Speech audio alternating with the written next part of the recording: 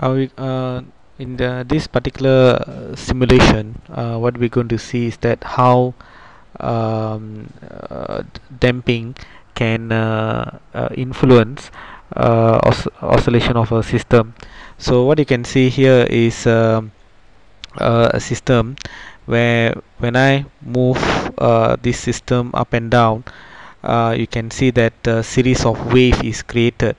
But as you can see, the wave is propagated from left to right, but it seems that the amplitude is decreasing.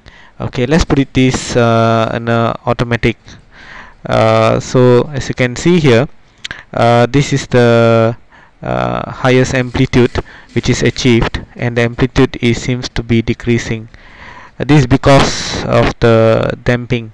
So if I decrease the damping, you can notice that the amplitude seems to be increasing as it propagate from left to right.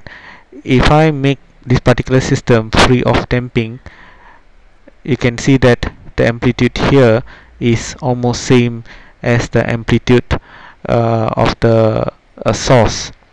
Okay, so if I increase the amplitude perhaps more than the previous, you can see that the system undergoes kind of like a critical damping effect.